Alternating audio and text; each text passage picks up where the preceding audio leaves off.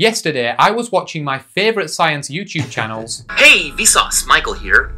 Where are your fingers?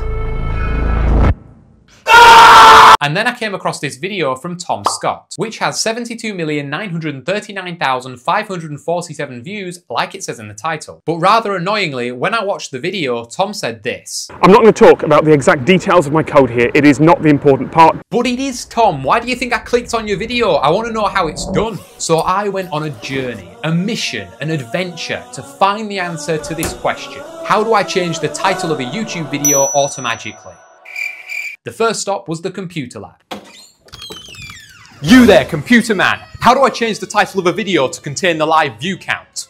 Well, for that, you might use a web API. What's a web API and how do I get one? Web API is an abstraction layer that exposes HTTP-based RESTful endpoints to facilitate programmatic interaction. Oh, shut up.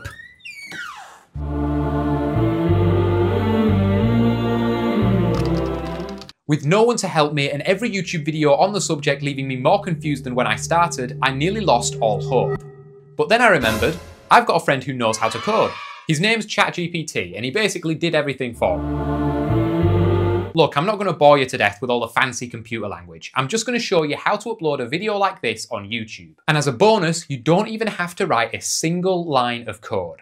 Let's get started. Okay, so I'm going to be using code from a website called labnol.org, Digital Inspiration. So you copy this code down here, I'll leave a link in the description, and then we're going to go to script.google.com. Okay, so you're going to see this empty page, you're going to click New Project, and it's going to create an empty file for you, paste it in here, and then we've got video ID. So we need to find the video ID of the video that we want to change. What we're going to do is we're going to go into here. It has to be a video that you own. As you can see, I've already tested it out on this one, so I'll do it on this one here. So the video ID, if you look at the URL at the top of the page, this part is the video ID. After V equals, you get the video ID. So copy that in and paste it in here. The next thing you want to do is you want to add a service, and this is going to be where you add your API. So you look down here, you see YouTube Data API version 3, click on that and click Add. Next, we're going to go to console.cloud.google.com. Here we're going to create a new project, so it says select a project up here.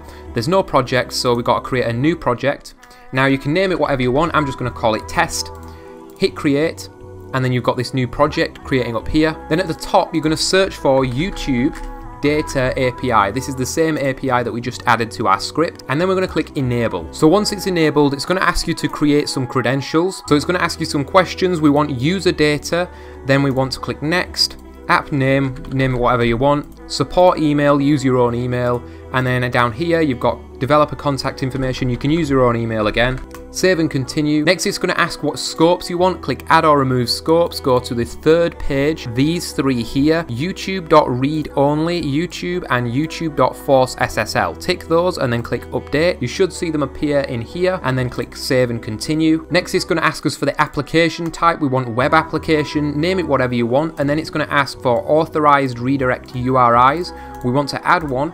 It's called https://script.google.com/oauth callback. That is in the description as well. You can just copy paste that. Hit create, and it's going to create some credentials. Then you want to hit download just to save these credentials. Don't share these credentials with anyone, by the way. Finally, we can hit done and go back to your app script and hit run. Next, it's going to ask you to review some permissions. Just click on your account, click advanced, and then click go to untitled project. It says it's unsafe, but it's not. And then click allow. This is going to allow the permissions for your project to change the titles of your YouTube videos. It should say execution completed, and then you can go back to your YouTube video and hit refresh, and you should see that the title has updated to display the number of views and the number of comments. So you didn't actually have to write any code, you just have to copy and paste this code. But if you want to, you can change these variables, you can change the title, play around with it, have fun with it. Let me know how it goes in the comments. Click on this video if you want to see more, and piss off.